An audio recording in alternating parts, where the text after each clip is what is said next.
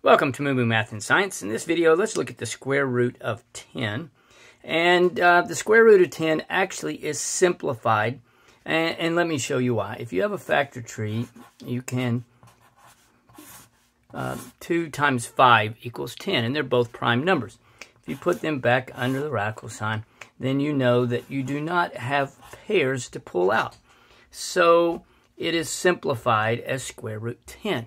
Now, if you want to estimate what the square root is, so you have 10, and you know that the square root of 9 is 3, and the square root of 16 is 4.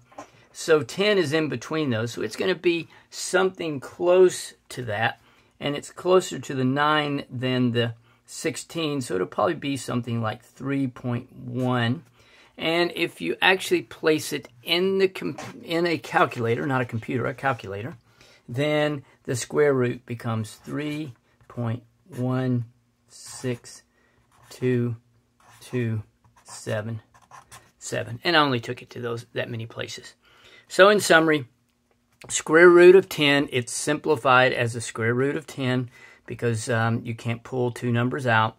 If you want to estimate, it's 3.1. And then here it is if you put it in the calculator.